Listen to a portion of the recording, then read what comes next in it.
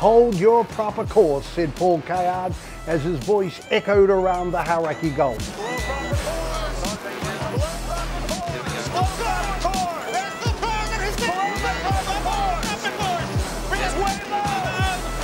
Greetings, I'm Peter Montgomery and I've been privileged to be at every America's Cup since 1980. But one memory stands out was the final of the Louis Vuitton Cup in Auckland 2000. Featuring America 1, skippered by Paul Kayard, and Luna Rossa Prada, skippered by Francisco de Angelis. Now we can hear the intimidation, the umpires are coming under. 1 minute it was Torben Grail saying above it. Now you can hear Kayard and Kostecki as they try to bully the umpires. But it came to the downhill slide towards the finish as Prada had come from behind to take the lead, and then it was attack after attack, wave after wave, as America 1 kept coming at them. Yellow, it's looking like yellow, don't hit him. Do not hit him now, Pep. In America's Cup 2000 there was a major advance in audio technology. And so we were able to take viewers right into the scrum of both boats, and they could feel the electricity, the energy. This was the real deal of the sailors trying to get one up over each other, and we were ringside to it all. Paul Kayard and his afterguard weren't only yelling across the water to the Italians to hold your proper course, perhaps they were also trying to influence the umpires as well. So the umpires were thinking, well, is Luna Rossa Prada really holding their proper course? This has to be the most pressure that the umpires have been under through this Louis Vuitton Cup. Don't bear off! He's bearing off! Bear off! Don't bear off! Bearing off! Not bearing off, he's sailed a dead straight course the whole penalty.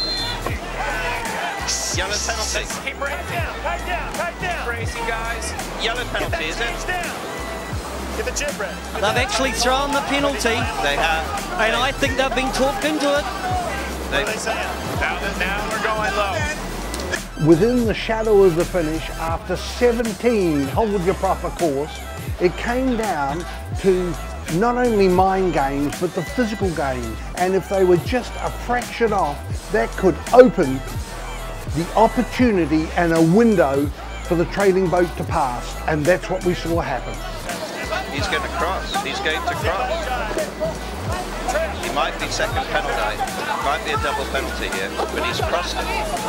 Stand by jibe back. Stand by jibe the other way too.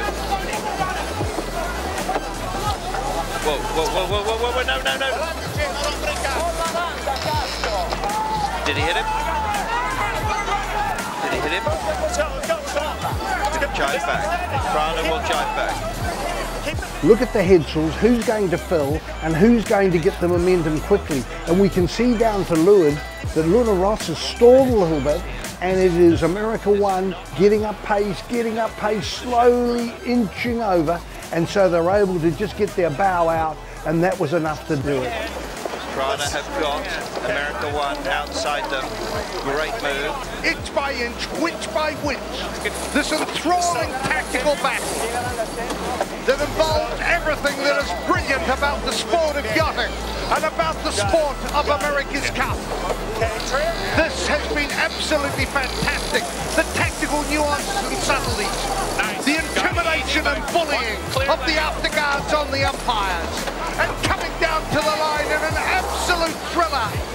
And America 1 is going to get a vital victory. America 1 gets there and beats Prada by less than a boat length.